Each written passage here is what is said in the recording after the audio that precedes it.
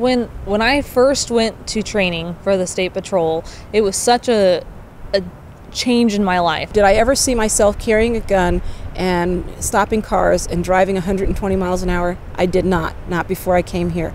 In the academy, just everybody there was pretty supportive. I still have one friend who I started the process with on day one. The instructors are fantastic, so every hard day you might have is worth every fun moment you get while you're there. I had never handled a gun before, and that was a challenge for me.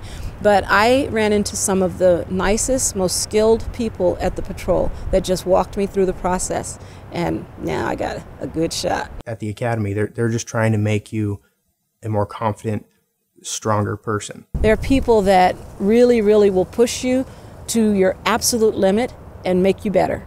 Every minute, every push-up, sit-up, mile, it's worth it. You get paid to go to the range. You get paid to drive cars. I had none of these skills. I got a lot of skills now, and I accredit all of that to the State Patrol.